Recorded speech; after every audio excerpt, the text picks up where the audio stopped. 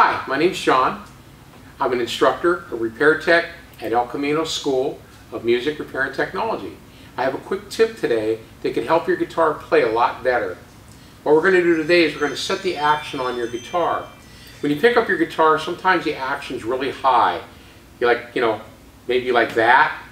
What we want to do is we want to get it to a point where it's very comfortable across the fretboard and it doesn't fret out when you go up the fretboard. So what I'm going to do is I'm going to take a Allen wrench here. We're going to put it right here into this little socket and we're going to turn it counterclockwise. We want to lower this. But when you do this, you want the angle, if you look at the fretboard's kind of curved. So what you want to do is you want to set these where they're curved with the fretboard, like this. And what you want to do is just tune the guitar a little bit. What you want to do then is just kind of go up the fretboard one fret at a time. Make sure there's no fret buzz. Everybody's preference on the way they set the guitar up is their own.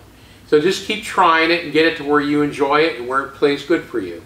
Again, my name's John, and that was your quick tip for today. Please look for our YouTube channel, El Camino School of Music, Repair, and Technology. Thank you and have a nice day.